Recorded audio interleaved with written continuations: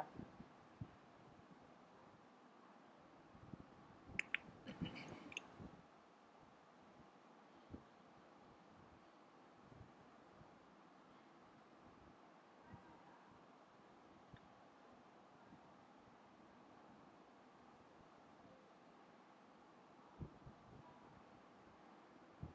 Yeah, the stream has started. It says 960 to 600 resolution. Is that okay? Yeah, don't worry about all that. Just ignore all that.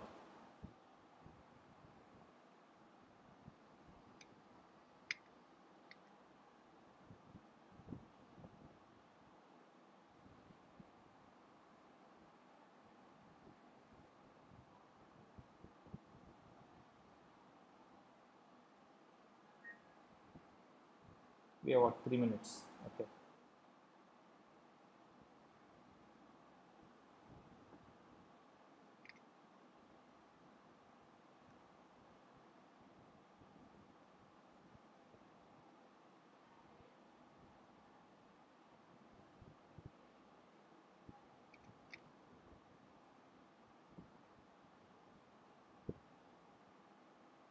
So I'll do the. I'll quickly run through some of the past talks. Yeah. Then hand over to Ashwin, and then you can introduce Pranay.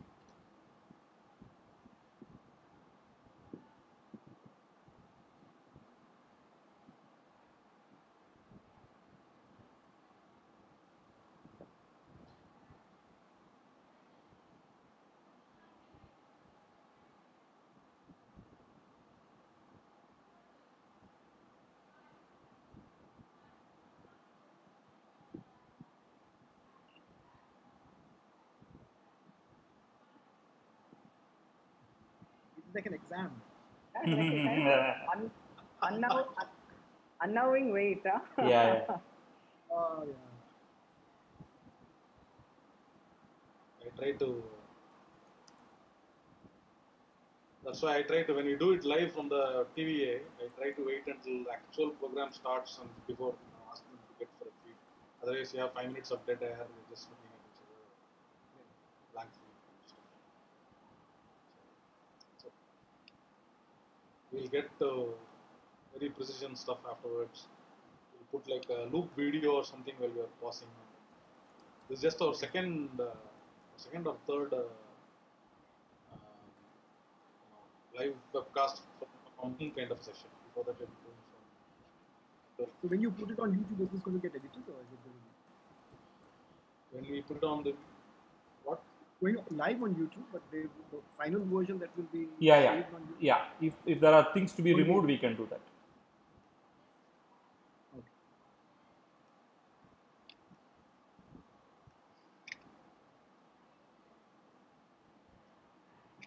So shall we start? 4 o'clock.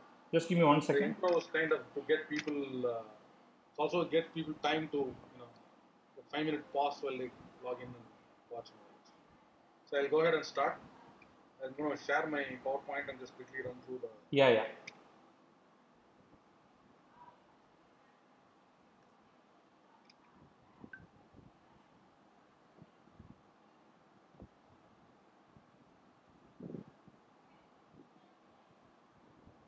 Good evening, folks. Welcome to the June version of the Varahamira Science Forum lectures. We are very thankful to Pranay Lal, the author of Indica, for agreeing to give a speech today. We are thankful also for Ashwin to help helping us get Pranay Lal to be the speaker today. I'm going to give a brief introduction of Varahamira Science Forum, then hand it over to Ashwin. And Ashwin will introduce the speaker, and then we'll have the speaker give his talk. At the end of which, you can ask questions in the YouTube channel, and then Badri will post them to the speaker, and he will answer them on the air. So we started this forum nearly 3 years back. August 20 was the first lecture. We kind of started it off as an experimental effort. We wanted to have a series of lectures for science lectures on science targeted at the general public. Those of you who have attended this program before have heard this from me several times. So for those of you who are new, that's who this is at. So our basic idea is to invite speakers, both professional and amateurs. Professional for their deep knowledge of the subject, amateurs so that they can tell us in a way that they understood it also. Because sometimes professionals talk to other people in the profession rather than the general public. We have in Madras before and even now programs or lectures targeted at experts. Those generally tend to happen in restricted institutions. So the engineering lectures will be in an engineering college or an IIT or something. A lecture on medicine or biology may happen at a medical college or a hospital. The general public may not be able to access those things. So we wanted a forum where general public can attend these programs. Some of the lectures are also targeted, not be too sophisticated, not too cutting edge, but give a general idea of the field. So several topics. I started off with my lecture in August 2017 about Antoine Lavoisier, the French chemist, and how modern chemistry really starts with him. Then we had Badri speak about a couple of interesting discoveries and a Madras discovery, the triple helix, the single helix, the double helix, the triple helix, structures of protein, DNA, and collagen. So that was a lecture on biology with a little bit of geometry. Then we had Shivaraman speak about microbiology, bacteriophages, something that we are not very familiar with, but considered a major breakthrough a long time back. Siddharth spoke about Isaac Newton on his book Principia Mathematica. So I'm just going to run through all of these instead of talking about each other. I'm going to run through all of these books and topics. We had Professor Krishnaswamy Alladi talk about his father's theoretical science seminar and how the Math Science Institute was created in Madras. And there was a bunch of lectures. Long before Varahamira Science Forum, we had people like Niels Bohr come and visit Madras and give lectures. So we are proud to carry on this tradition.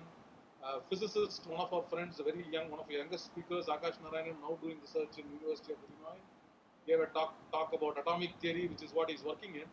And he said to make it a kind of a generic thing, atomic theory for Alamelu Party, and right there you can see Planck and Einstein and all those guys. And we actually had an earlier geology lecture by Dr. Singananjan, who is the director of the Geological Survey in Madras. This topic was wandering rivers and cruising coastlines, specifically about the geology of Madras. You can see in the photo Robert Foote there, and then some of the maps of Madras. A kind of a more generic talk, Venkatesh Ramakrishnan talked about how technology came to Madras, the phone, the aeroplane, water management, electric trains, gramophone records, all things that we take out, even the idli grinder, how all of these appeared historically. So you can get a sense now. Narasaya, who was an author, a historian, worked in the Indian Navy, then worked for the Indian Merchant Marines, served as the as the deck engineer on the INS Vikrant, India's first aircraft carrier. He talked about his career in the Navy and about ships and his experiences in the Bangladesh War and so on. We had Shashwat, who's really into software testing. He spoke about the Indian monsoon and how the geography of India is, changes, how the monsoon travels around. About Sthana Kolahalam, and medieval 15th century mathematics book in Tamil by Dr. Sita Sundar Ram of the Sanskrit College. We had a lecture by Dr. Dayanandan of the Madras Christian College. He talked about evolution and its grand heritage, and the history all the way from well before Darwin up to the current situation. some of the discoveries and so on. I gave a lecture in Tamil. Our first year was entirely in English, so I gave a lecture in Tamil about the astronomy of various ancient cultures, the Mayans, the Sumerians, the Egyptians, the Greeks, Chinese, etc. Andai Nagarigalin, Vaniyalum, Ganidam, that was astronomy and the mathematics of ancient cultures. We had a talk by Dr. Arvind Gupta. This was really, really popular. We had 50 people on the stage, and besides the full house. And marvelous lecture on the science of toys. Incidentally, all of these lectures are on our YouTube channel, Varahamira Science Forum. Just go to YouTube, search Varahamira, where you are seeing this program also, and you can see recordings of the previous programs. We had a lecture by Kannan Rajendran on the construction of the Periyar Dam by Peniquick from the 1920s. We had Dr. Uttara Darerajan talk about Lilavati's daughters, about the women scientists of India, about 150 years they had that privilege. All kinds of contributions where some of the people were really forgotten by even very significant contributions made by very interesting scientists. We had Dr. Velu Ramchandran, University of California, San Diego, the author of Phantoms in the Brain, the world famous neurologist. He talked about the heuristics of scientific discovery.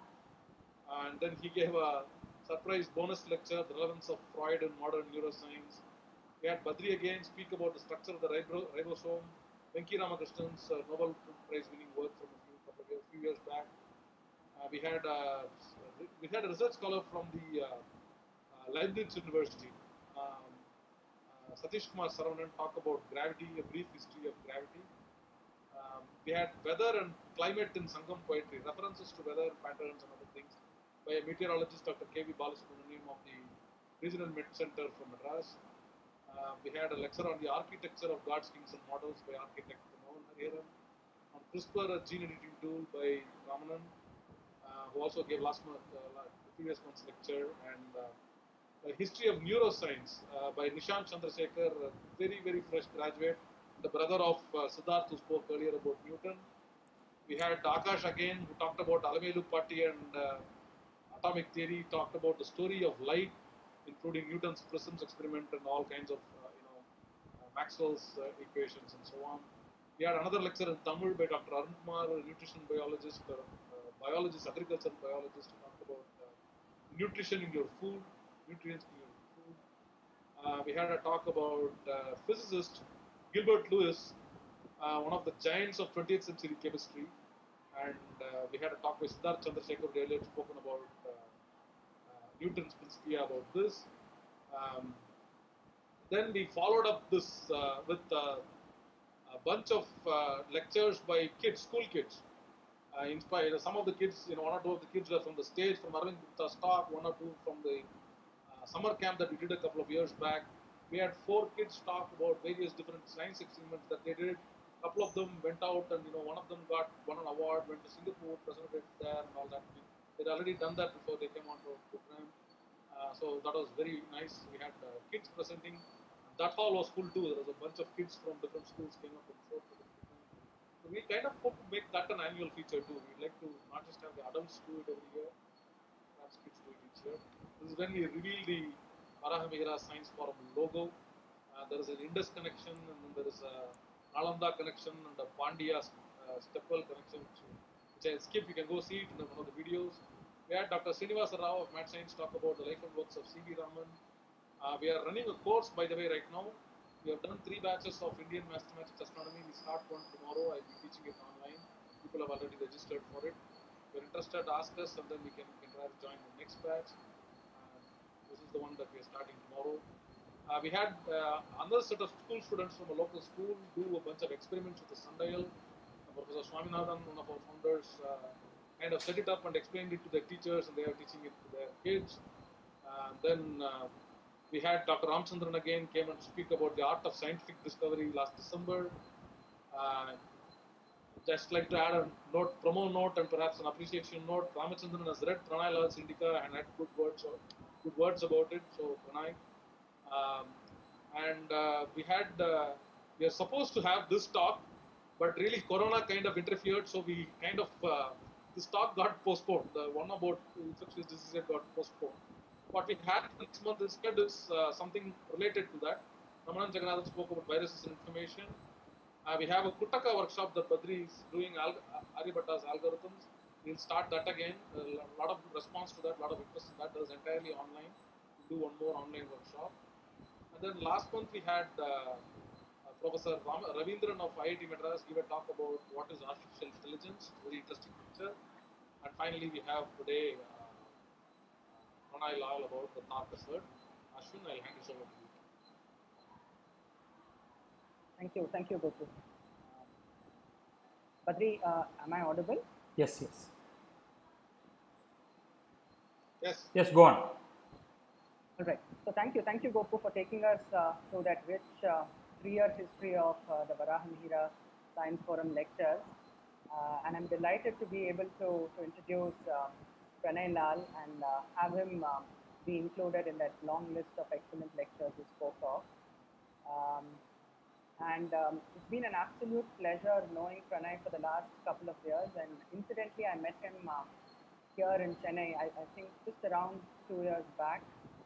And a journalist friend of mine wanted to do a podcast with Pranay on his book, which was fairly new then, Indica. And I tagged along to try and help out with that podcast episode.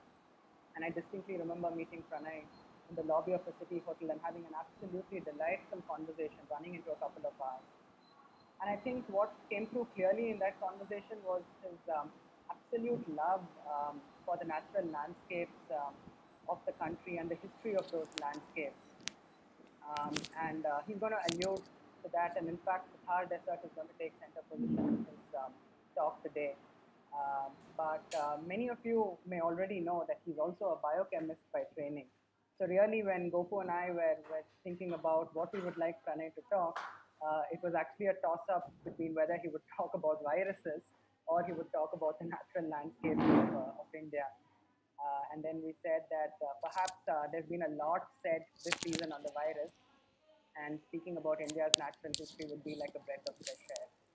So we spoke to Pranay, and he threw a whole set of topics at us. He asked us if we would want him to speak about Indica again, or maybe a typical field trip of his. So he has this unique style of going out into the hinterland, the natural hinterland of the country, and then discovering something absolutely fascinating and unearthing a nugget of information which very few of us would have heard before. So one of the other candidates for the lecture today was how he goes about constructing a typical field trip of his. But then when he told us that he could also speak about a Thar desert, I think we went for it. We picked that instantly, and Pranay was happy to go along with that. Speaking about Pranay himself, he's some kind of a renaissance man, actually. He's a biochemist by training, like I said. He also holds a full-time job with a non-profit organization working in the larger space of public health. So he's quite busy, and he's clocking, I don't know, 18-hour work days, I think, for the last 3 months. And I'm deeply grateful to Pranay for agreeing to do this lecture for us at short notice. I mean, he's had a torrid few months working with the pandemic and its spread in the National Capital Region. So thank you, Pranay, for doing this. But like I said, he's a man of many talents, very, very versatile indeed. I didn't know this, but he's also been a caricaturist for a news publication, an animator for an ad agency, and an environmental campaigner to boot. So that tells us a little about his many talents, his many interests, and how he manages to go both broad and deep into all of these. About the book Indica, A Deep Natural History of Indian Subcontinent, I'm sure many of you now logged on to this lecture have already read it, but it has consistently stayed at the top or near the top of the reading list of most book lovers, I think, for the last 3 or 4 years now, ever since it's been out on the bookshelves. And I think testimony to that has been the many prizes that this literary work has won, be it the non-fiction debut award at the Tata Lit Festival in 2017, the Best Book Award at the World Book Fair 2017, or the fact that Indica made it to the top 10 memorable books of the year by Amazon and the Hindu's non-fiction list. So the list runs long, and I think for those of us who have read the book, there's no surprise in that at all.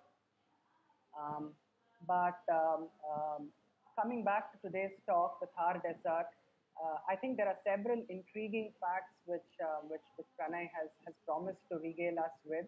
Interesting stories which he says have never been told. So knowing how good a raconteur Pranay is, I can hardly wait, and I'm sure so are you. So let's get started then. Pranay, over to you. Thank you so much again for agreeing to do this.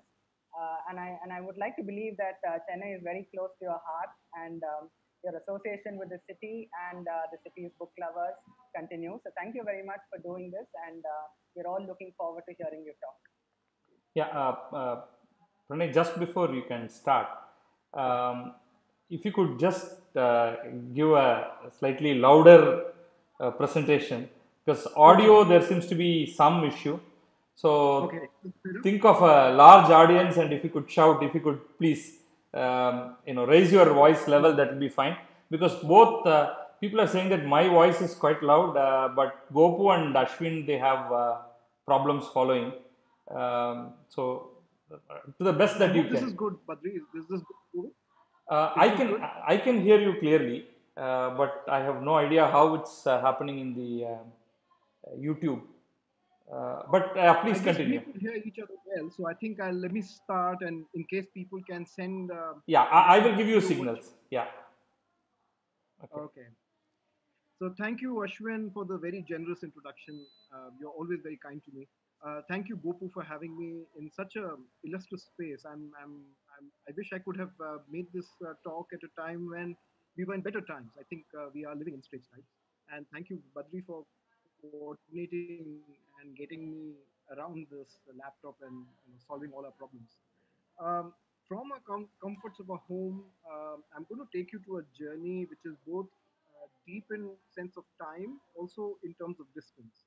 I'm going to take you to a journey in a sense that it's going to be a bit of a roller coaster. I'm going to move, shift time as if talking about millions and billions of years as if nothing has happened. But trust me, those years in geological time and in terms of weather are significant.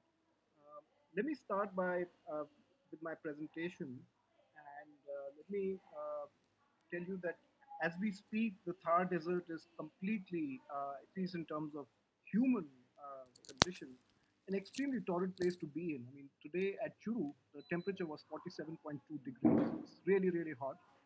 Some rural roads, which are still made out of tar, would be melting.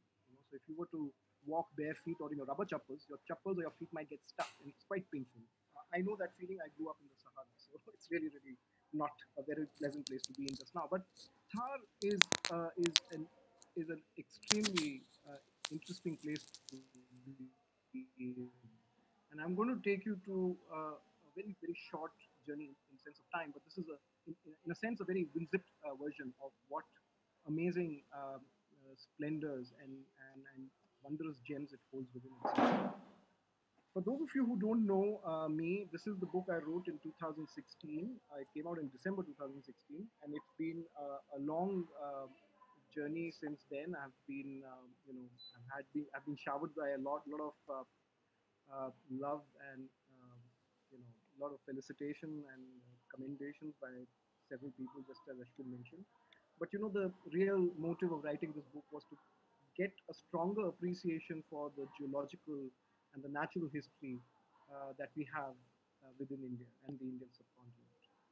So today I'm going to just speak to you about why does the Thar Desert exist, and what the real conundrum is that it is a desert that exists between two very large river systems, the Indo-Gangetic basin and the Indus basin. So why is it that you have right in the center of that pretty prominent desert? So that's one thing that has intrigued me as a child.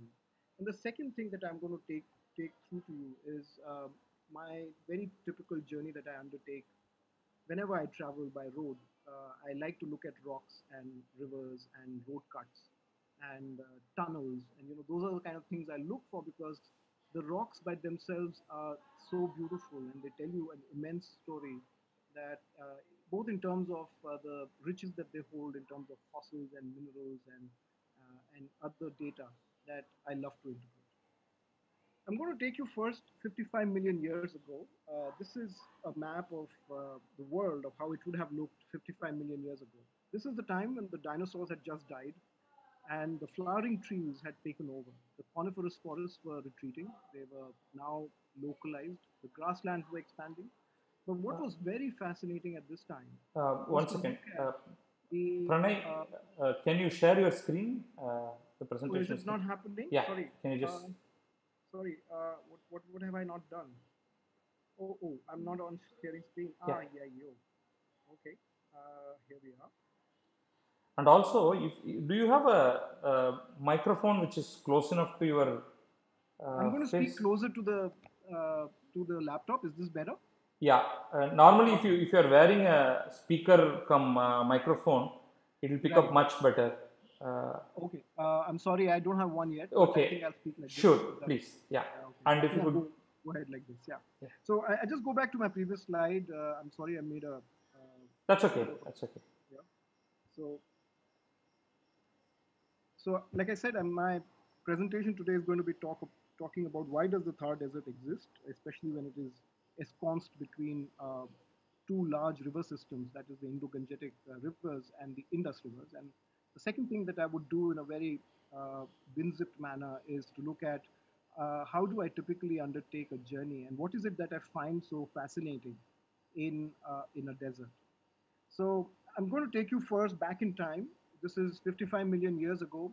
About 30 million years earlier, Madagascar had split from India. And this is the time when India was being pushed because of seafloor spreading between Madagascar and the western margin of India. This, the land below that was in the sea was spreading, and that was pushing India northward. So this is the time when India was about to collide with Tibet. You could see the brown layers that lie just north of where Nepal is today. If you look at that sliver of brown, that is the one that Tibet was at that time.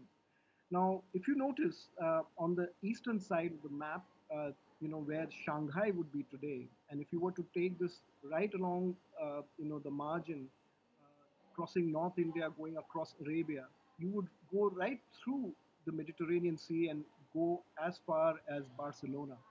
And that is the thin sliver of sea that is cutting across the latitude, which created something called the Tethys Sea. This is a remarkable place in terms of all the mammalian innovations that were to happen. This is the place where the whales evolved. This is also the place where the giant land mammals were evolving.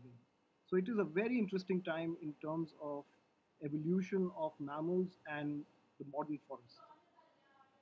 I'm going to come now to 21,000 years ago. All the all the land masses have come to rest. The world looks very similar to what it is today. The only thing to notice here is that if you look at where Indonesia is today or Australia on the eastern uh, side, the right hand side of the image just now, if you were to look at this, you would notice that the margins of Malaysia, Indonesia, and Philippines, and also the northern part of Australia is still not carved out. Now, that's because a lot of ice had started to pack both in the Antarctica and Arctic. I'm just going to go back to the previous image. Please notice that in this image, you would see that there's no North Pole yet. There's no ice, and the South Pole, the Antarctica region, is a forest by itself. It is no different from Africa or Asia or India. And let's imagine coming back to 21,000 years ago, this is the last massive glacial event that the Earth would see.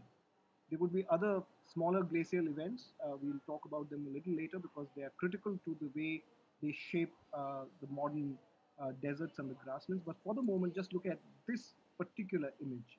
You notice that there is a huge amount of ice covering as south as middle of Atlanta, the city. If you were to look at the map of America just now, you would see that London or all of the UK is actually under ice. And you notice that all of Berlin and Paris and Moscow and Tokyo and Shanghai are all also under a thick layer of ice. And this is the time when you start seeing the because all the water that is circulating has now got locked into these poles. You notice that if you look at again on the western margin of America, you see the rise of the not just the Rockies, but alongside the Rockies, you see on parallel to them the Sonoran Desert and the Great Californian Desert. You see a thin sliver along the Andes. The Andes are only just forming. I mean, they are very young mountains, and there's a sliver of the desert there, the Atacama Desert. The Sahara, as you notice, is still not formed. There's a small patch of a brown, you know, in the center. It's like a star-shaped center, which has a bit of a dry grassland, kind of a semi-arid space, but it is certainly not a desert yet. There is a there's a thin desert that lines along the Red Sea, which is on the Arabian side. There's a large desert going from the uh, the lake region of eastern Africa to as far down as the Kalahari and the Namib Desert. So there's a massive desert there. Again, look at the Great Australian Desert is yet to form. There is a small desert which is closer to Iran and Afghanistan, and that's about it. There's the cold desert north of Tibet, and there is no other desert to look from if you were to see from space. Now, what I'm going to come to is that the remember when I spoke to you about the Tethys closing, the great sea that connected that stretched from Shanghai to Spain. When that was open, the ocean currents were still forming, and most of these spaces were still islands. And these islands were fed by short bursts of monsoons. They were not large monsoons like the ones that exist today. They were perhaps two or three monsoons, but it was largely a tropical environment all over the world. Now, this image on the left that you see is called the open Tethys model, and this is any and 48 million years ago.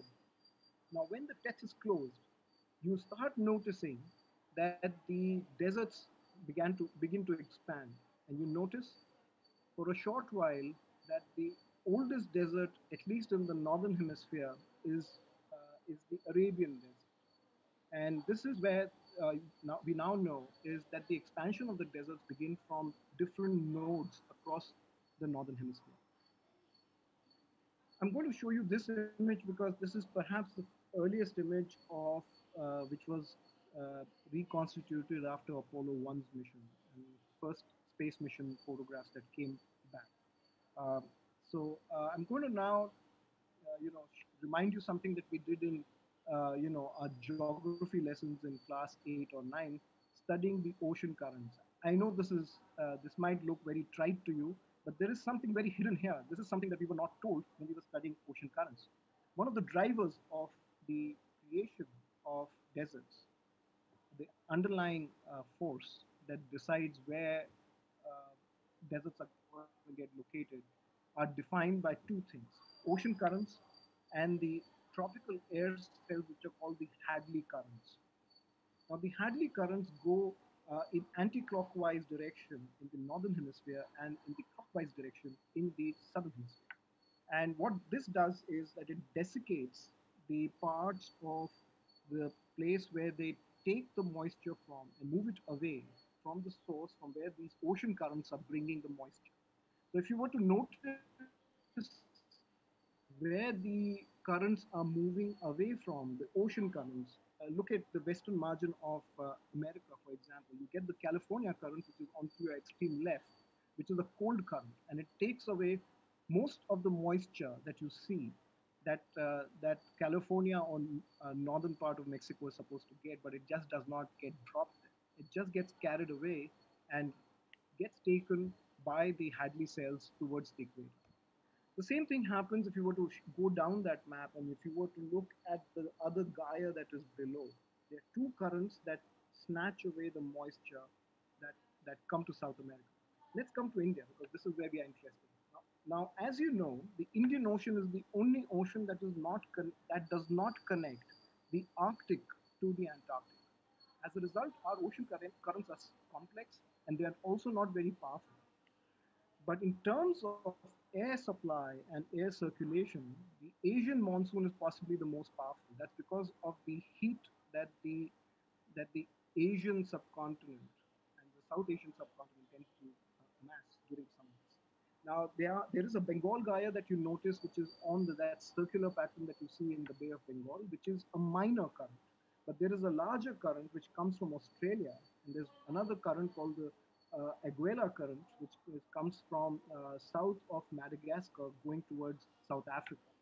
Now, both these currents are the ones that bear moisture and carry it towards north of equator and ensure that the moisture that is coming from Antarctica come as far as the south tip of India. And this is where the buildup of the Asian monsoons begin. I'm going to show you this beautiful illustration.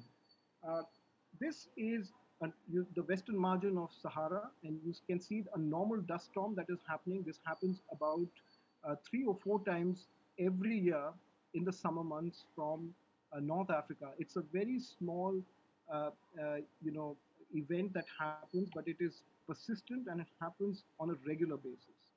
Something that we don't appreciate about deserts is the fertilization of nutrients that it does for the rainforests. So if you were to connect all the rainforests of the world, the deserts are the ones that are providing all the nutrients to the tropical soils. Tropical soils that themselves are quite famished for nutrients.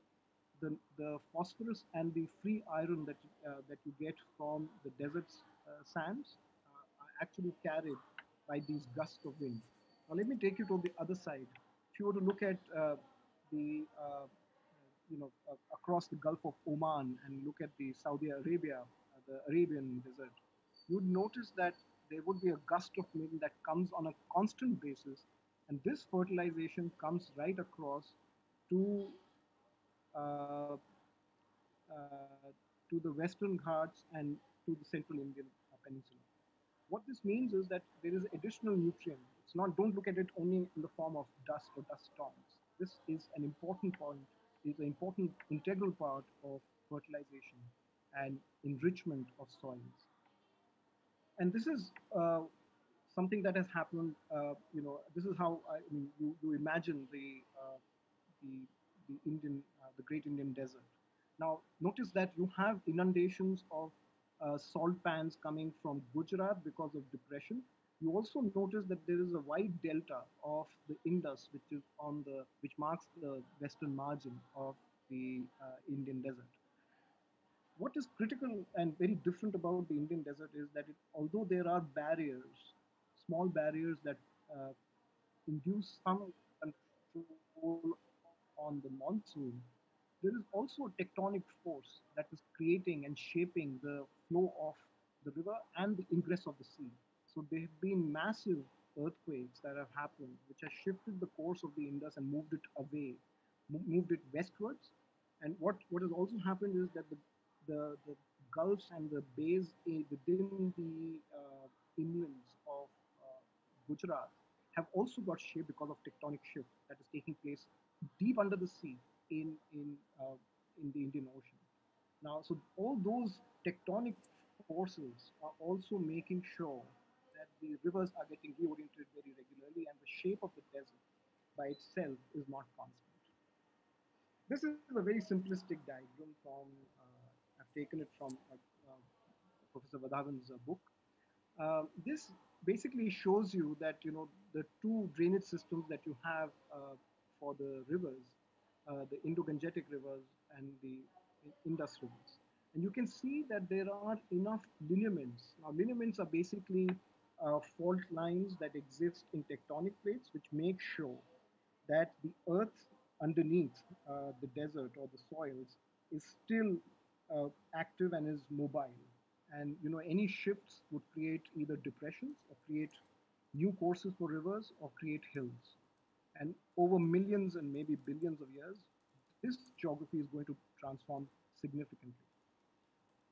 So just to summarize what I've just said, if you were to look at any desert today, there are deserts that have deep continental settings. That means because of isolation, because rain-bearing clouds are not able to reach that far within a continental setting, uh, they remain dry and therefore become deserts. An example of this is the Mongolian desert. The other is the desiccating effect of the cold currents, something that I just talked to you about.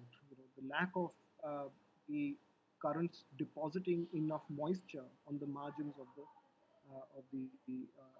land, and that causes moisture rather than being deposited getting sucked out. The third thing that can happen that can initiate aridity is a steep rain shadow area. That means you have a high continental transverse mountain that is going north from north to south, like the Andes or the Western Ghats, for that matter, or even the Alps. Now, if you would be very surprised that Spain has a small desert and Hungary has a small desert, that's because of the creation of Alps. Um, there are two, therefore, other factors that determine it. Of course, the subtropical setting of these deserts. You've noticed that there are no deserts beyond a certain latitude, about 45 degrees north and 45 degrees south. And you also notice that some of these are also created because the rivers move as they have been pushed by the tectonic settings, and which creates a space for deserts to expand. Now, this is just a very simplistic snapshot of how tectonic settings or how continents by themselves determine the shape of deserts. So we can look at cratons means older rocks or shields where you know the geographic isolation was created because of an old landmass setting. For example, the Kalahari, the Australian desert. This necessarily does not mean that the deserts are themselves old, although the Saudi Arabian desert is older than most. Let's look at those which are created in more recent times. That means after the closure of the Tethys Sea. Now, you would remember that I spoke to you about that the Sahara expanded only after the Tethys Sea began to close. Thar, on the other hand, is a much younger desert. It got created only more recently, and I'm going to come back to that a little later. Now, if you are in older areas, like for example, areas behind Tibet, for example, the deserts of China, they are typically examples of dry desiccating deserts. I'm just going to skip this slide, but I'm happy to share it with anybody who wants to have a look at it. I'm now going to get into my journey because this is what fascinates me most. I'm going to take a journey from the city of Jaipur, the glorious city of Jaipur, which is on the right hand side of your screen. And I will traverse through the lake of Sambhar, which is a very beautiful part of the country. Go to the historic town of Nagaur, then come to the majestic city of Jodhpur, go to Jaisalmer, which is the golden city of India, lovely forts, then come to Barmer and end my journey there. Let me just brief you about what is the Aravalli. Aravalis are among the oldest fold mountains in the world, perhaps the oldest. There's a bit of a controversy on which is older. The Australians say that some of their mountains are older, but I think by and large the jury is decided that the Aravalis are the oldest fold mountains in the world. And you can see these folds here, these wrinkles, these crumpled images showing how old these mountains are. They've got eroded and they've gone washed down and weathered and they're not very high now anymore. But what has happened is that over billions of years, they have been shifted and moved around because the landmass itself has moved, and it has created a very interesting source of geography for, especially in the division of the hydrology of the Indo-Gangetic rivers and the Indus rivers. What do I mean by this? Uh, if you were to look at where do the rocks that make Aravalis originate, they actually start somewhere closer to Haridwar, which is where the Ganga actually comes down to the valley. And from there, if you were to come draw the line and see where does the Aravali finish, it actually ends near Baroda in a town called Champaner. So it's that long, but it's broken because of several years of erosion that it's now only left behind as small pieces. So I'm going to be going. I mean, this map I wanted to show you is because this is how it actually looks. It's going to be broken, but it still has a significant influence, especially on the local geology and the way the water tables get distributed. And this is the rock that largely comprises the Aravalli. This is called quartzite. It in some places can be rounded like this. It can be sharp and conical or Inselberg like. But this is how it looks in and around Delhi until the time you reach just north of Jaipur. It looks like this. And if you were to break this, sometimes you get these wonderful patterns. Now, it's typical of in geology that geology is like a bit like chemistry. It's like children playing with solvents and reagents on a filter paper. So if you were to put some solvents in the center of the filter paper and then run it with a drop of alcohol, and it spreads out. And this is the kind of beautiful patterns that you get. And this is what quartzite is. Quartzite basically means that sandstone, when it is heated on the surface or closer to the surface, it crystallizes. The silicon in it, the silica in it, crystallizes to form these beautiful crystal, but separating out the iron, the magnesium, and the potassium, each of them carrying with itself like a filter paper. The filter paper here becomes the silica, and the minerals within it are the ones that get dispersed in that medium. So you get these wonderful designs. And this is basically what, when you heat sandstone under high pressure, under high heat, but very quickly release it on the surface, you get quartzite.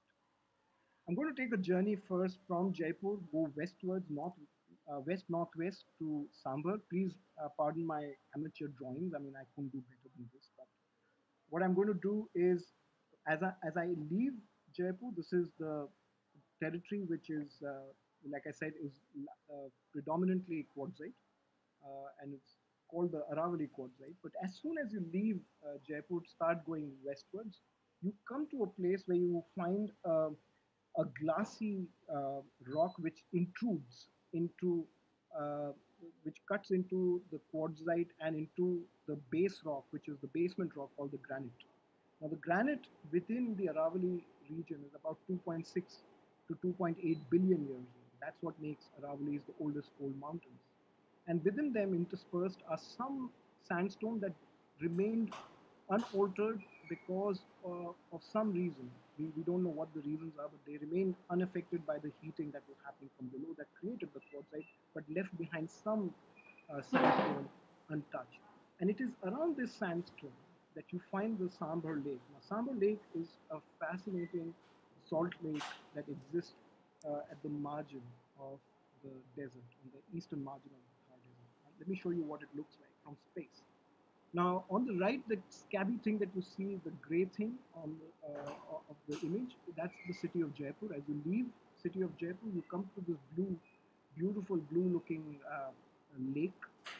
It's fed by four rivers, two large and two small streams. And the streams are the ones that bring in the water from the neighboring hills, and along with them, they get salts. This is how it looks in the peak of summer. When the water is evaporated, you find a large amount of salt that has got concentrated in the lake, and this is the one that is collected from panning. You notice also the pinkish color that you see on this alongside the lake. That's a phytoplankton. That's the one that actually gives flamingos their color, the pink color. Pink color in flamingos comes from eating this particular plankton. There are channels that are made around the Sambal Lake, which are also tapped and which are also gleaned for salt.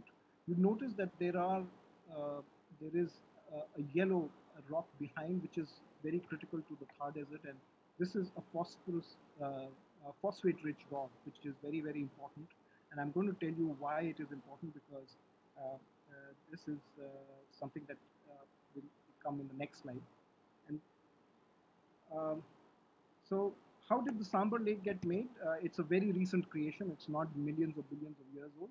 It's something that happened around 30 and 14,000 years ago. Sambar Lake was a regular lake fed constantly by streams and rivers. But then there was this tectonic movement. If you look at the left image, there are these two arrows that are going up and down. You can see them going up like waffles, like waffles in a biscuits in an ice cream bowl, and you can see that that movement that it's creating actually caused the rivers to move in change their directions as well. And the rivers, instead of flowing into the Samba Lake, took a slightly longer, tortuous route, and eventually started to dry and became entirely seasonal. And on the right, if you look at that image, you notice that uh, the lake has become completely seasonal, and that's how the condition is even today. The movement of the rocks, the changing of the direction of the rivers, and the movement also of the wind system. Because if you notice, there is one thing called wind gap on images on image B and image C that caused the clouds to the rain bearing clouds to escape from that. So there was no rain happening over the lake at this time. So whatever rain fed water was coming was from the deep inside, deep interiors of the Aravallis that trickled down. And that's the reason why it became, from being a soft water lake, from a freshwater lake, it became a saltwater lake. If you were to just go about 18 kilometers west from the city of Sambar, you would come to this beautiful place called Dhanapa. It's a small village, nobody cares about it, but for people who love uh, paleontology, this is a place to revere. Now, it doesn't look like much, right? This is looks like something like cement that was not utilized and has got coagulated and become waste. But if you were to look at it very closely, this is actually a very small microscopic bacteria, a photosynthetic bacteria, which actually is formed layer upon layer. Now look very closely and you will start seeing the layers in gray. This creature, this colony of photosynthetic bacteria that there was not a single bacteria but a colony of them, several different species that came together to form this. Now they coagulated and formed a colony and formed a regular column-like structure. Let me show it to you again. This is how they look.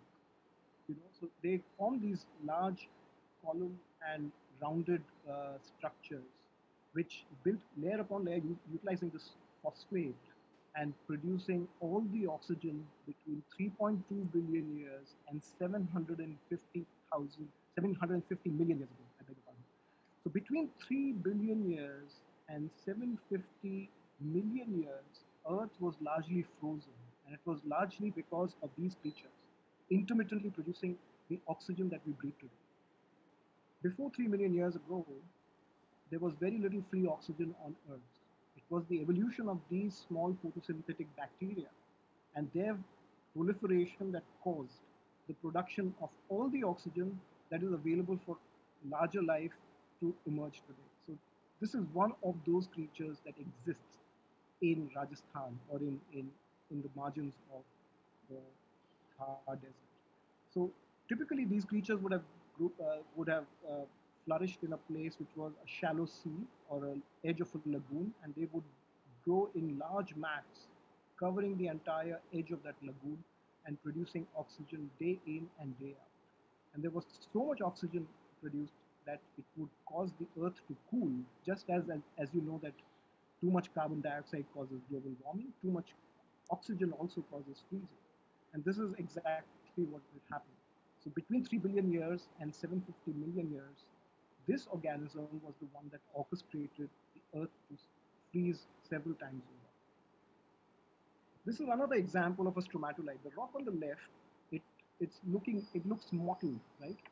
It's from a phosphate mine where this fossil is now crushed to make fertilizer, and it's called this place is called Jamarpotra. It's near Udaipur. It's a beautiful place, but now ravaged by a phosphate mining company, which is using it for making, of course, fertilizer and sometimes even toothpaste, if it is food grade. So this is another kind of stromatolite made by another set of different photosynthetic organisms that came together to form these colonies and created all the oxygen that we breathe today. One thing that is typical of deserts is the types of soil that they have. Deserts have never been deserts all their lives. They are, in current terms, very recent inventions. And if you were to look at this horizon, this beautiful picture, notice that there is a maroon layer below, which shows microscopic organisms that formed a very rich organic layer. Just above that is the phosphate layer, again, where you find another layer of a different organism and some shelly creatures.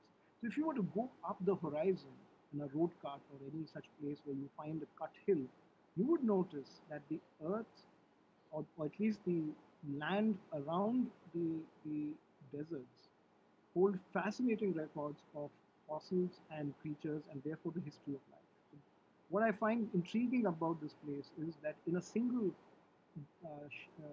glimpse, you can see an entire history. This is about 300 million years of history that you can see in one single view. I'm now going to leave the city of Nagaur and move southeastwards to a place called Sendra, and I'm going to take you through this journey. I've left the quartzite country, I've entered the granite country, and I'm going to tell you how beautiful it looks like.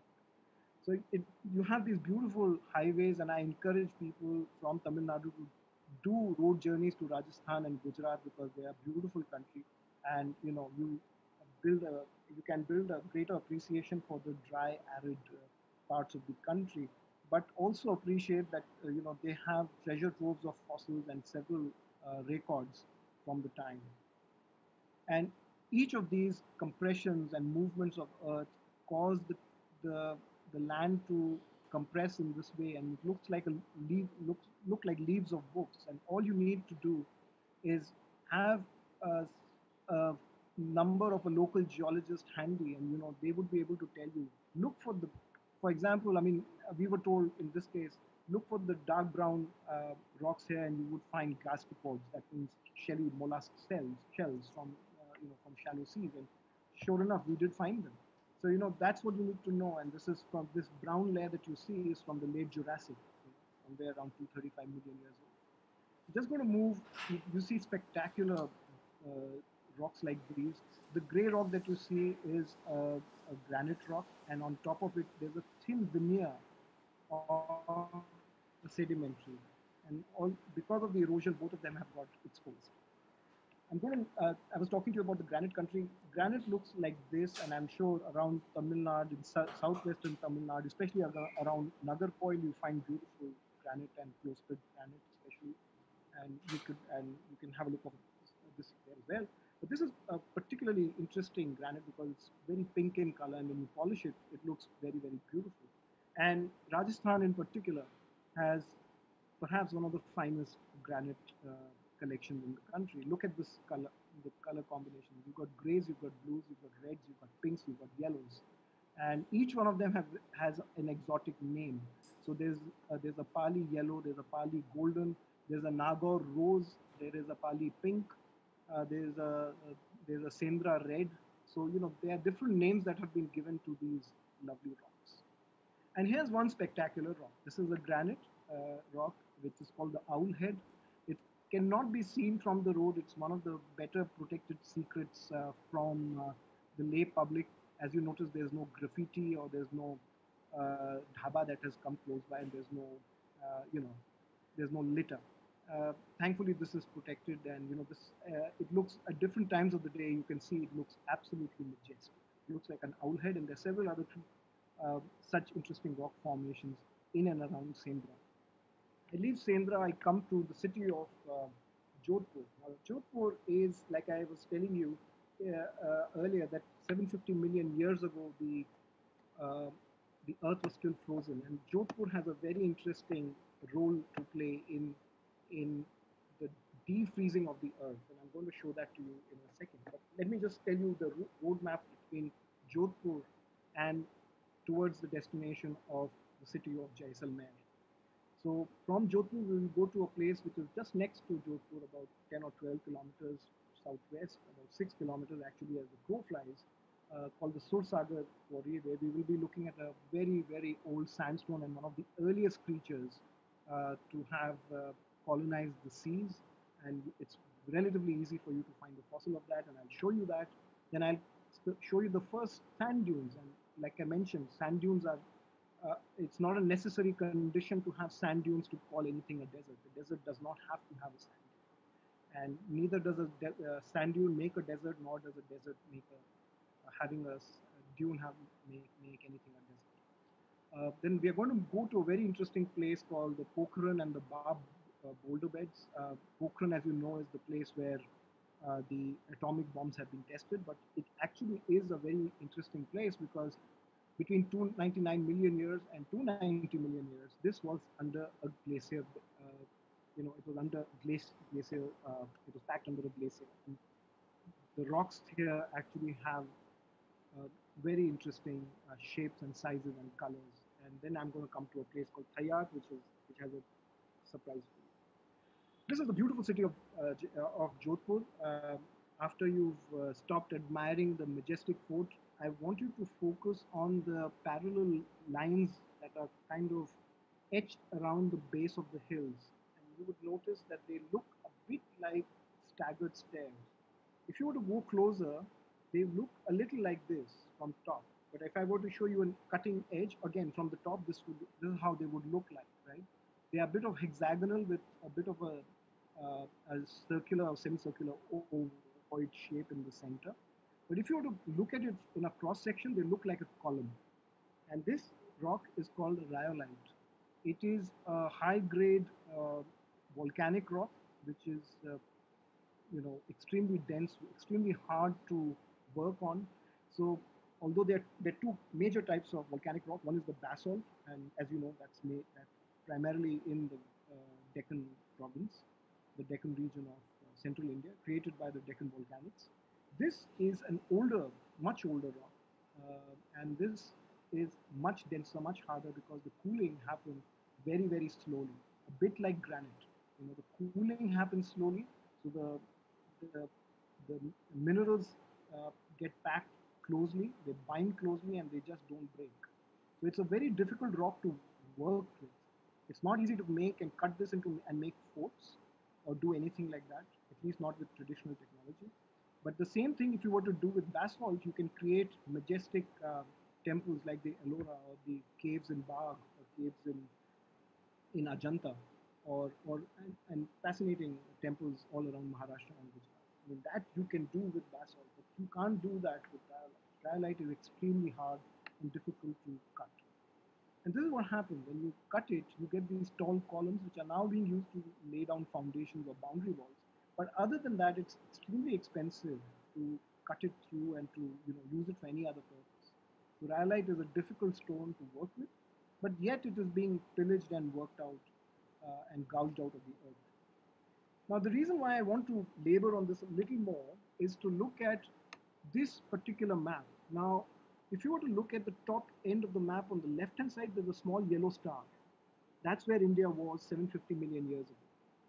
And if you were to look at the red star, at the closer to the center, I wish I could use a pointer, but in case you're not able to spot it, it's right in the center. It's got a red star. That's Greenland. And Greenland truly was green. There was no ice. And India, including Chennai perhaps, was submerged under ice. This was one of the last phases of the frozen period of the Earth. Remember, I told you that between 3.2 billion years and 750 million years, the Earth was practically frozen. And it was only because of the volcanic activity that happened in the Jodhpur region, the rocks that I just showed you, the rhyolites, did the Earth start to defreeze. So we have Jodhpur to thank for having gotten us out of that icy freeze.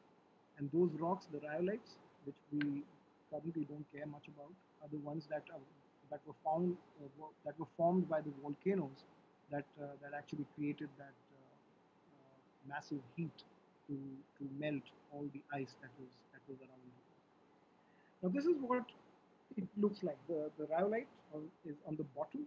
Some of it is column-like.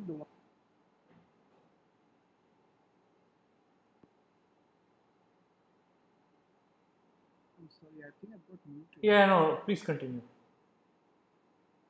Please continue, it's fine. Okay, sorry, I got muted.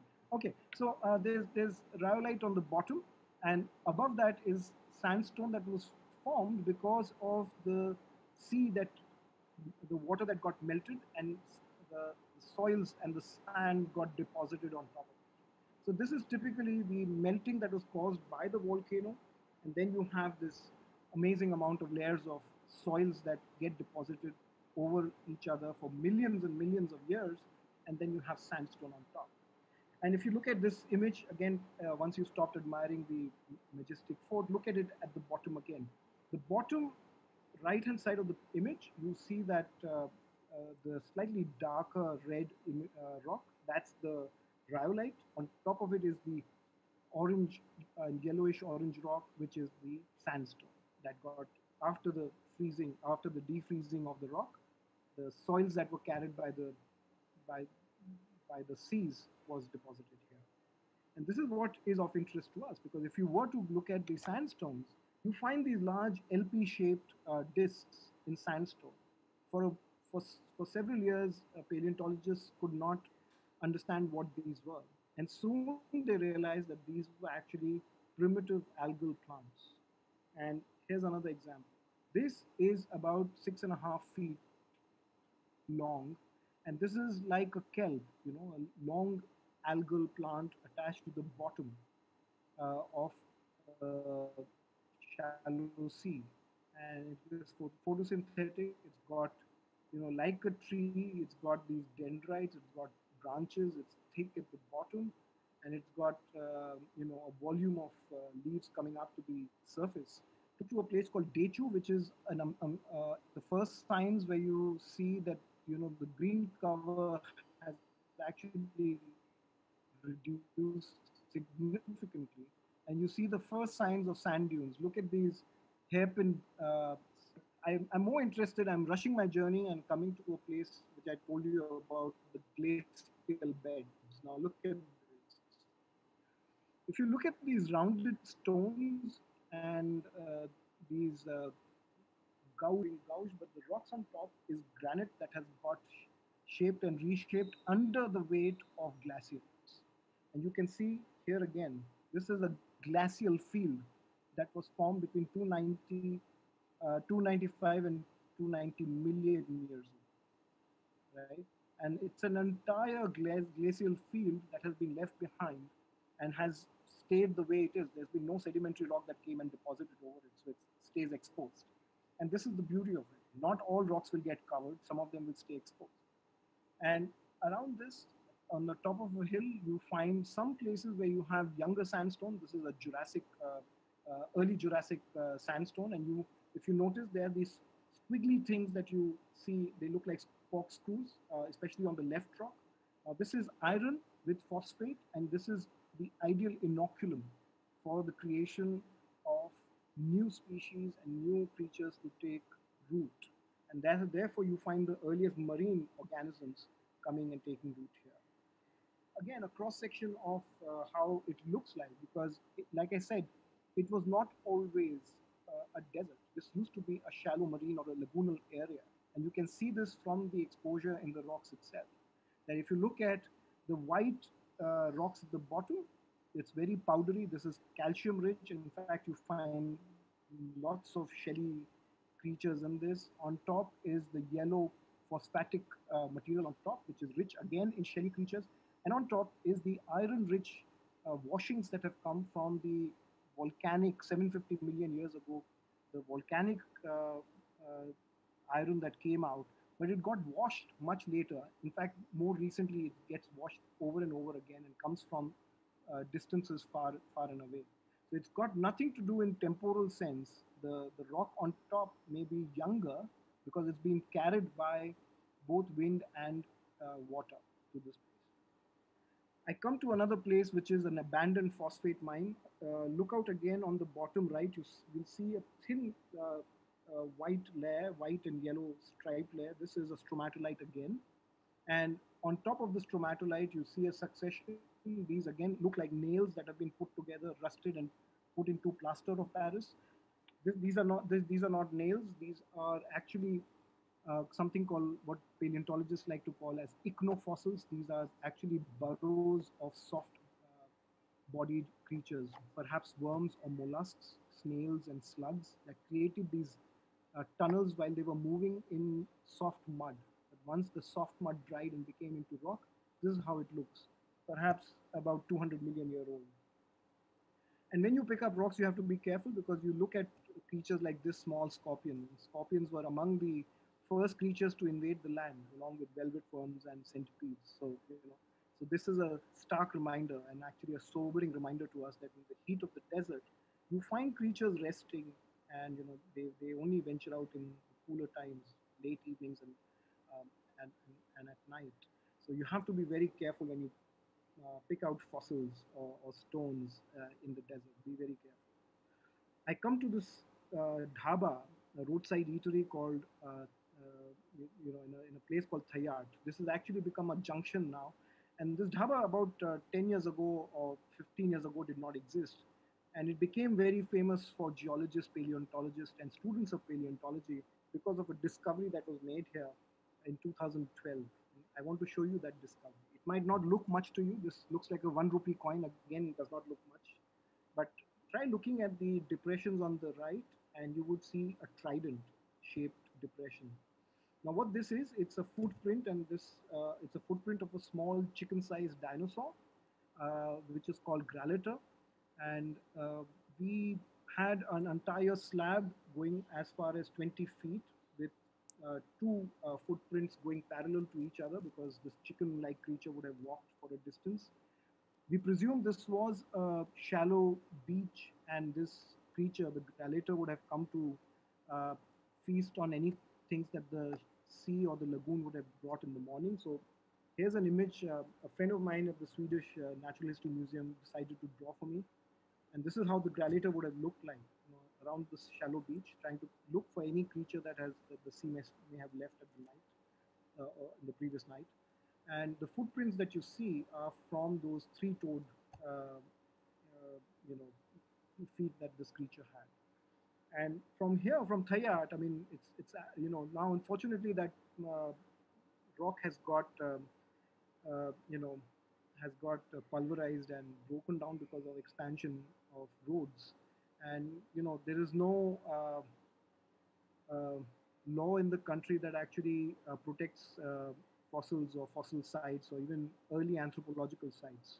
So a lot of our sites are actually getting, uh, demolished or made into dump yards or expanded into or encroached upon, and there is very little protection. So this piece of slab of sandstone that we had is now possibly lost forever, and all we have is some pictures.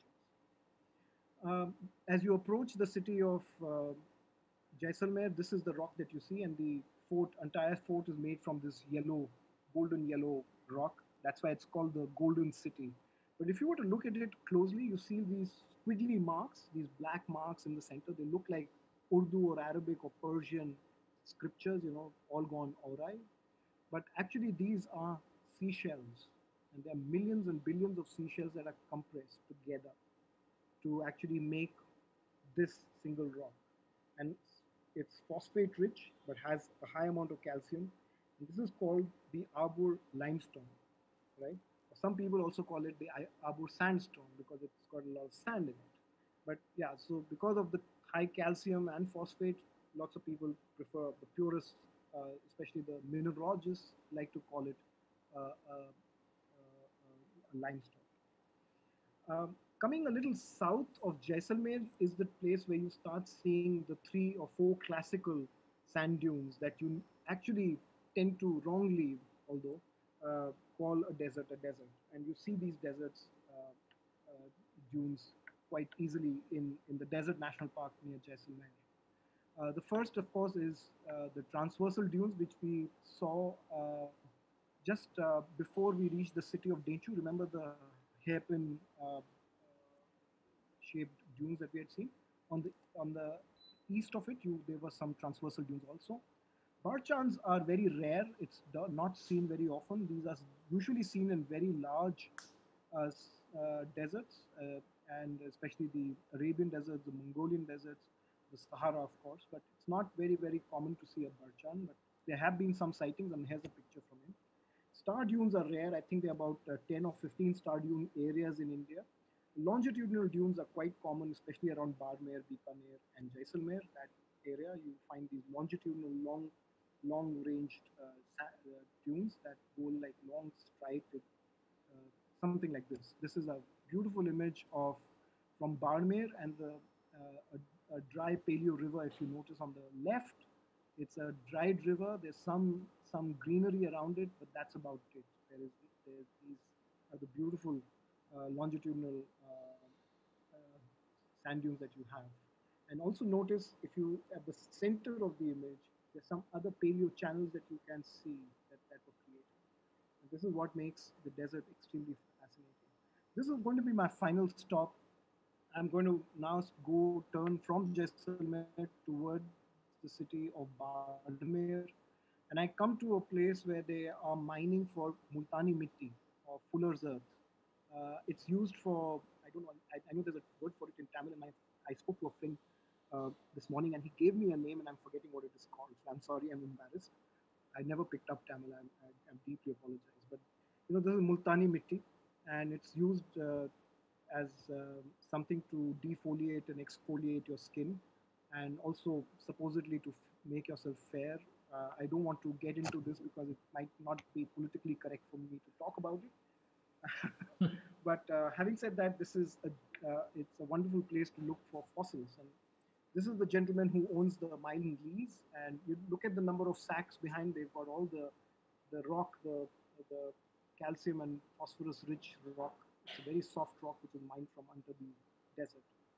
And it's very easy to find fossils. I found this custard apple, and custard apple, as many of you know, was reintroduced into India by the Portuguese. It's not native to India; it got extinct. But now we have evidence that it used to exist at least 38 million years ago before the Tethys finally closed. We had forests which actually had the custard apple. So here's a fossil record, and you can get a fossil like this for yourself. And coconuts are quite easy. That's me holding it, about 4 or 5 years ago, a coconut fossil. Um, Again, this is the enlargement of a coconut fossil. Notice the delicate hair that you can see along the coconut.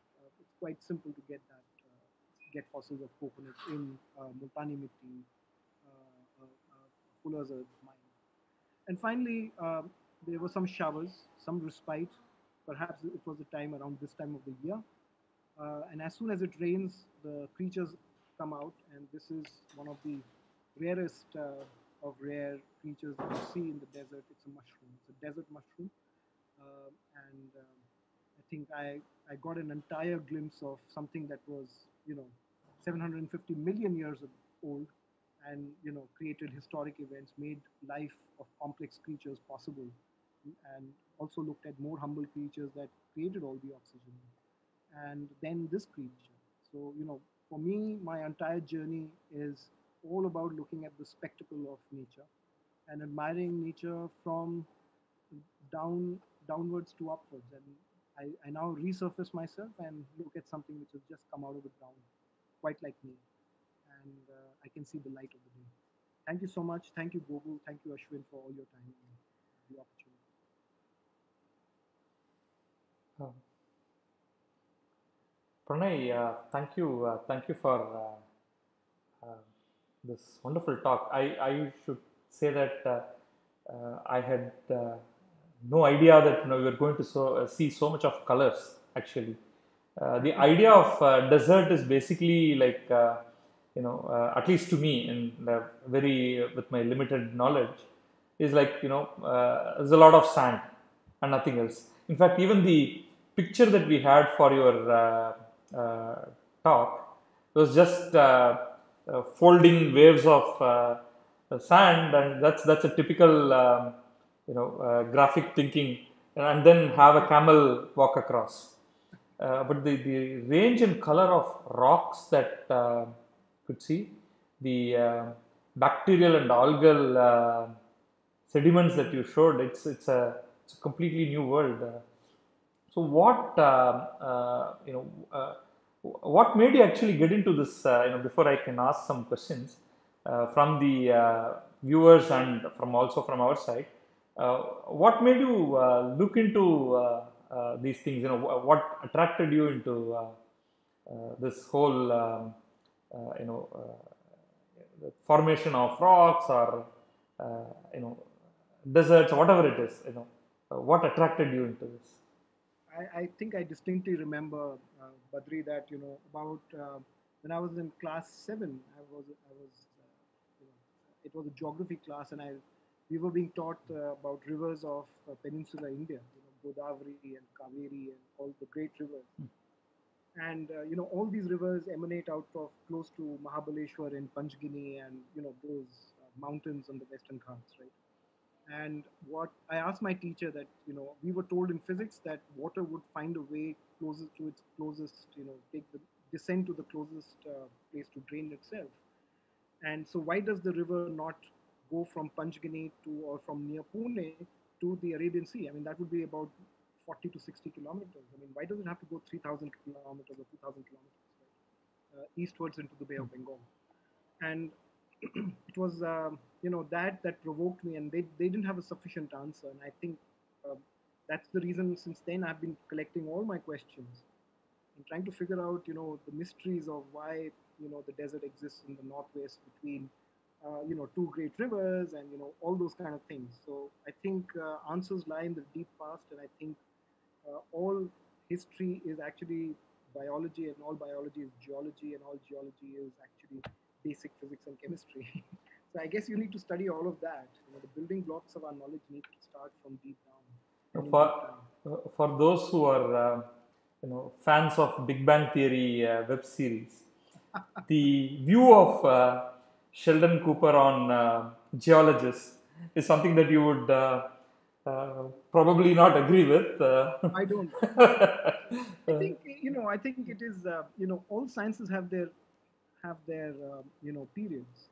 I think there have been golden ages of physics and chemistry and biology and math. I think geology is something that people started to understand only in the post World War II. So it's a very new science, and I think the convergence of different disciplines are the ones that are finding the mysteries of how the Earth works. I mean, that's how you're going to explain why you know different landforms exist the way they do. I mean, there is some science in that. Okay. That's what needs to be respected. I know. I remember that line. It is pretty No, no, dramatic. I just wanted to, just rail you a little bit. Yeah. Srinivasan Narayanan asks, what is the depth of sand in sand dunes in a desert? Oh, it is. Well, again, so they could be very, very young deserts, and they might have a couple of feet to meters. I mean, they don't have to be. And like again, deserts don't have to be, like I said, have to have sand dunes. Hmm.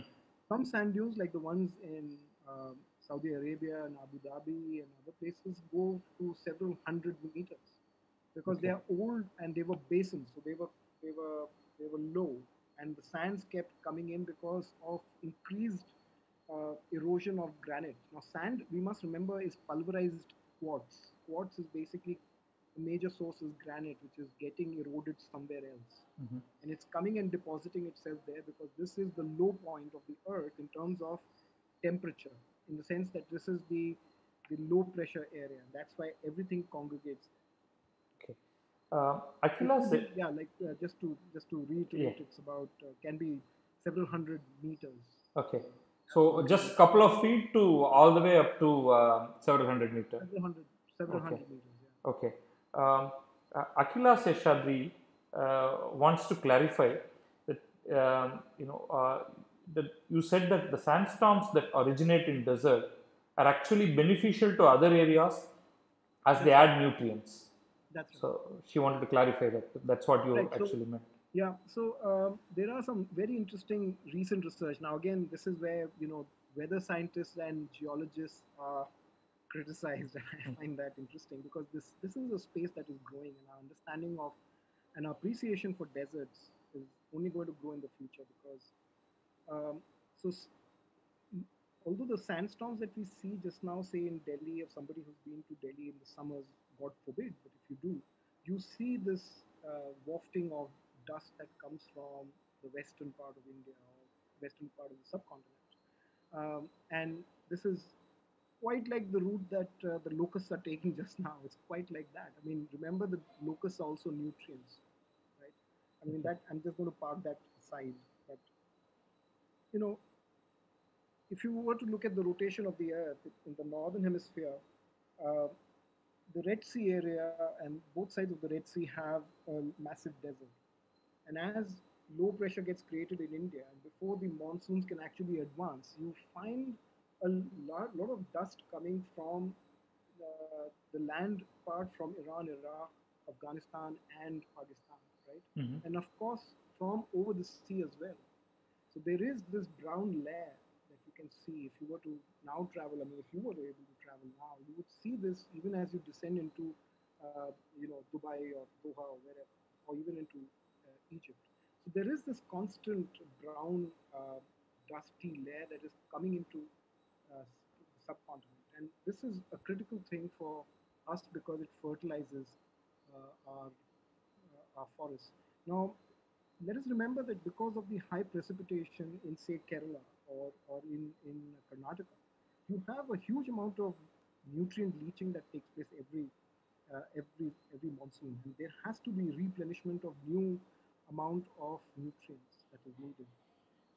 And this is where the dust from the Red Seas area or the Afar region or the Sahara or the Saudi Arabian desert is very, very critical.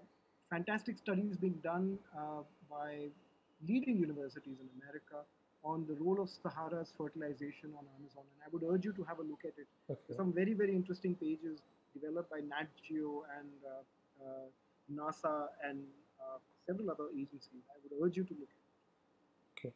Okay. It's a little non-scientific, more question on economy and the way we are consuming material.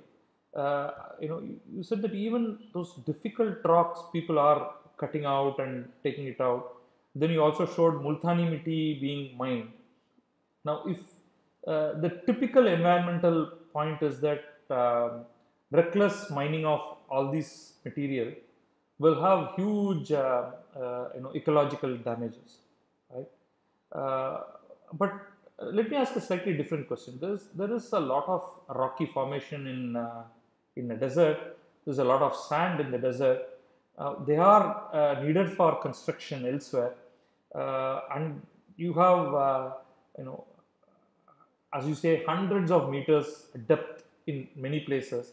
So, is it really wrong to start making use of this material for the rest of the country's construction related activities? Or what would happen if we keep, I don't want to use the word plundering, but let's say we make use of this material, what happens to the ecosystem right there in the desert and around in the nearby regions? Right. So I think as you start mining, I mean, if you were to start, say, taking soils from the Thar region, the Thar sandstone actually go to western Nepal and central Nepal and go further on. So I think we have to, take a global view. I mean, even the Australian desert for that. Let's talk about sand. I think sand is a very critical area, especially three back-to-back floods in Kerala. Now, if you notice, Kerala has been for the last decade has been importing sand from Southeast Asia for their construction. Mm. They mine their rivers because they have a rich soil which is called monazite, right? Which is now surreptitiously and illicitly sold to the Chinese for nuclear power, Mm. right? So the sand that is there in Kerala is not used for local construction. It is rather shipped out, and when the same ships or another set of ships will get you sand for construction. So that's the logic, right? Mm. Now, would it be? I mean, there are two things that you have to look at. One is the ecological service. Now, in Kerala, I think the ecological services are broken. And while we are very appreciative of several things that Kerala has got right, but clearly on environment, Kerala has not got its act together. Okay, so I'm digressing from answering your question, but I'm trying to illustrate it with should sand come from, say, Jaisalmer or Barmer? No, I don't think so. I don't think construction has to be of cement and of the Portland cement style in every locality. Before the 1950s, we did not use cement for making our homes. We used laterite rock to make the traditional Kerala homes. right? Mm. Why are we not doing them? They are stable, they are better, they are local, they don't disrupt your river systems and everything else, right? Today, there's very little in the rivers to absorb the shocks that come from the monsoons, Okay. right? So those are the kind of concerns that are emanating because you disturb ecology and not understanding the larger frame of things in terms of time and in terms of interconnectedness between ecosystems. And there can be, Badri and Goku, no value that you can give to saving lives or saving destruction of property once an event occurs. No, Think about it. Had we not had illicit trade of wildlife, we would be working just now. We would be in a very different mode. We would have not been talking about the pandemic. It's all the interconnectedness of one small thing disturbing the ecosystem of that animal and the lung environment in of that virus, and it has reached us and caused the chaos that it is. And it's exactly the same with nature. So I don't think it is prudent to say that connecting rivers or extracting from one place, uh, even through economic and ecological estimates, I think it's a very, very temporary thing. We have to be judicious. I think we've been into plundering. You're right. The word is right and apt. I would say in lots of places we have economic sense. okay. Um, on a different note, Maha Somasundara wants to know why there are sand dunes in a desert, and why there is the presence of sand in few deserts and not every desert. That's right. So desert does not, like I said, does not have a classical definition. It is defined on the availability of water and the aridity, right? Uh, so there are cold deserts like Ladakh Mhm. or Taklamakan Desert.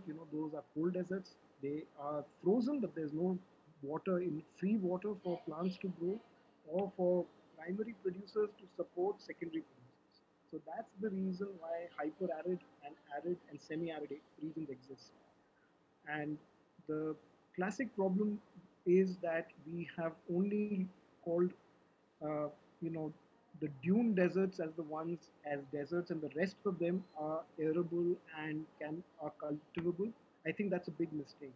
Mm. So we have, in a sense, about 11 to 13% of arid desert and about 6 to 7% of land which has degraded from becoming grassland into semi-arid. Classic case of that is Tirunelveli. If you were to go to the the page of the groundwater board, for example, Tirunelveli is actually semi-arid to a hyper-arid area. You know, Wow. so, and it has strong repercussions for history. And I'm not going to go into this because this is another pet area of mine to talk about the rise and fall of civilizations and how climate has actually become. Okay. Uh, Siddharth Venkatesan asks, given the fact that all the natural events like sandstorms have global significance, what part should geologists play in policy making around large projects? Right, I think it's not just sandstorm. This is a great question. Thank you for asking. I think geologists in India are possibly the most disenfranchised scientists. I mean, you can't name me one. You can name me 100 medical doctors, but you will not be able to name me one geologist. I mean, I'm talking about a layperson, right? That's because we have not accorded geology or geologists the same importance that we need to. Because at the end of the day, we need to look at tectonics, we need to look at seismology, we need to look at ground hydrology. All of those have very, very serious impact on the way the forests are going to look like or how water supply is going to get affected in cities. I think Bombay, Chennai, uh, even north parts of Kerala, which have huge water shortage. Think about it. You have floods, you have no water. Hmm. Now, geologists have not been asked whether things can be cut, a rock face can be cut because, just because there is ease of cutting through it. And you remember the image that I showed you of lineaments. Mm. Nobody pays enough importance to those lineaments or those structures, those geological structures, for which we need to be paying attention. And I think a lot of the seismic events that happen, uh, and I think apart from Japan, New Zealand, and a few other countries where, of course, seismology plays a very significant and central role. In India, I don't think we've paid enough attention to science or scientists in policy making per se, and geologists even less so. So it's not just sandstorms. I think even monsoons. I think so many other things that we need to talk about, in which rivers. I mean, the absence of ponds. I think it's one of my very dear things that I like to talk about is the absence of ponds. The over reliance on large irrigation systems. It's a very British concept. You know, creating a Buckingham Canal and then doing what, right? So that's the problem, that we don't have understanding of how irrigation is going to play and react with soils. Think about it. You created the Farakka Barrage. You now have an arsenic problem in Bengal and in Bangladesh and now in Bihar, right? You create dams all around the Jordan River, and 25 years later or 30 years later, you have the Syrian war. It's about water shortage. It's not about looking at the holistic thing of how water needs to percolate and irrigate the entire valley and the traditional systems of agriculture. All of that will be disrupted. I think that's happened in India. It's happened in Pakistan.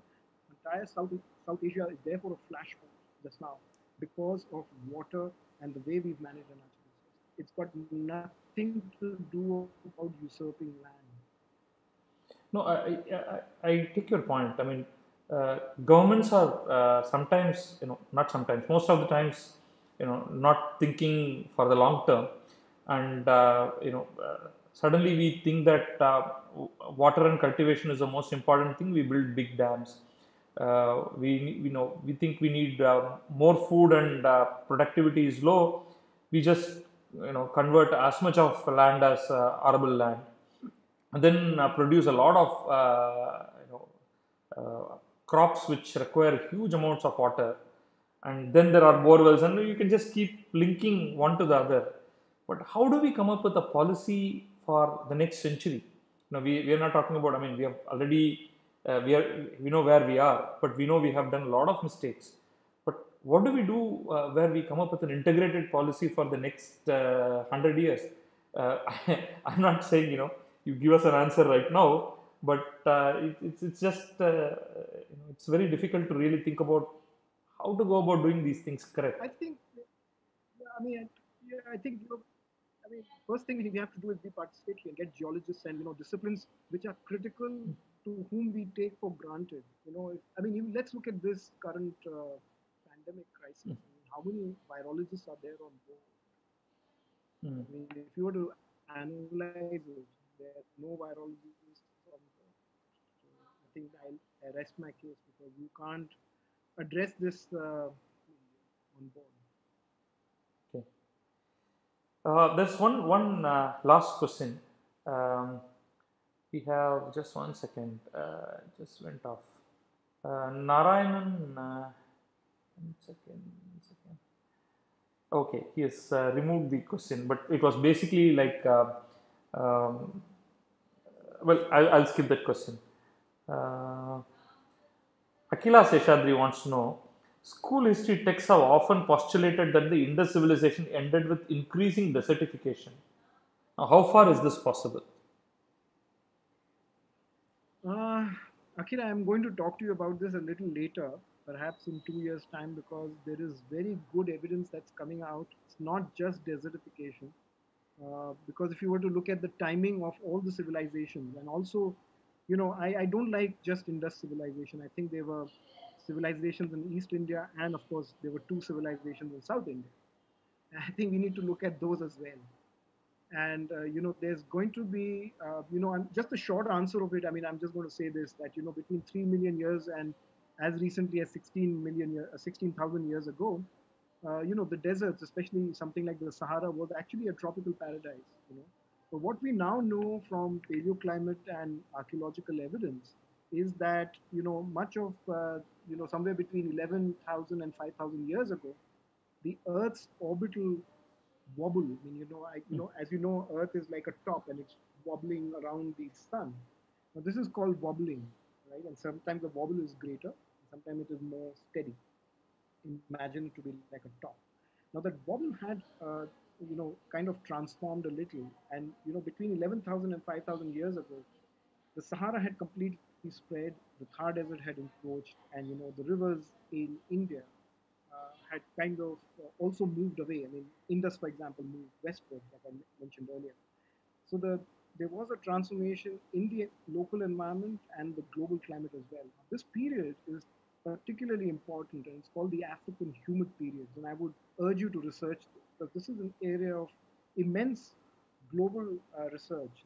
Not all continents, coincide. Not all civilizations coincide at the same time in their fall. I mean, the Sumerians and the Mesopotamians and the late Chinese and the Indus, the rise and fall of these civilizations were at different times, and the cause of the falls was slightly different also. There's also about emergence of certain fevers, especially smallpox and measles, that could have caused this. But there's some very interesting work that is happening in Rakhiguri, the bones that are coming out of Rakhiguri, and there's going to be very interesting research that's going to come out in the next 2 or 3 years.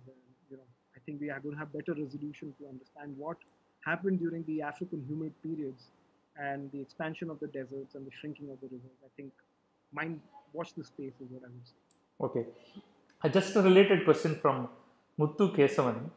How do the academic geologists view the recent paper on the existence of a perennial river in the Harappan heartland and its conclusions? I don't know what paper he refers to. Maybe you Yeah, have been. I know. I think I'm reading this very carefully, and I'm treading this very carefully because current, there's a political bias as well on this, and I think the geological evidence has to be weighed in very carefully. There has to be stratigraphic and geochronology. I mean, both timing as well as looking at the sequence of layers. All those have to be combined, and it is not going to be an easy answer. We know that the river systems did change, the rivers did disappear, and it happened because of tectonics, not spreading of desert. Desert was a consequence, not the main reason driving that. Remember that there was a very famous earthquake called the Allah Bani earthquake in 1819, and I urge other people to have a look at it, in which certain parts of Kutch rose by 8 meters, right? And Okay. think about it. It's a massive Wow. amount of 8 meters in Kutch, which is entirely a flat land. You just suddenly get 8 meters high hillocks, and that's what Allah Ban did. And this is the kind of earthquake. This happened at the time when we could measure it. There have been several times earlier when the measurements were not possible, and the impact of the Earth's movement and the earthquakes are far, far deeper, far wider, to have transformed the course of the Indus rivers and the other rivers up north. So I think I'm going to be circumspect. I want to see the letters to the editor. This paper by itself is not conclusive. I'll wait for more answers. Okay. There are more questions, but we have run out of time. It's fascinating, Pranay. Please It's send them to me. I'd love to answer them individually. yeah. I will collect more questions and then send them to you. But it has opened our eyes to how we need to look at many of the natural formations. Urging young viewers of this program and particularly students to go and start looking at many of the things that you've talked about, none of which we get in our school textbooks anywhere, even in the last page, even in the last couple of pages, sadly. So this has given us a wonderful picture. So this video with enhanced audio will be there. So I have a local copy of the audio which I will add on top of this video. Thank you, Pranay. Gopu, you want to add anything? Oh, thank you. I just thought that the Jodhpur volcano story and the transformation, that's historically very fascinating. I think that should really be in our textbooks. So that should be wonderful lecture. Thank you very much. Thank you so much for having me. Thank you, so much. Pranay. Thank you, Ashwin. Thank you, Pranay. Thank you. Thank you. Thank you all. We'll come back to you with another program next month. Thank you. Bye bye.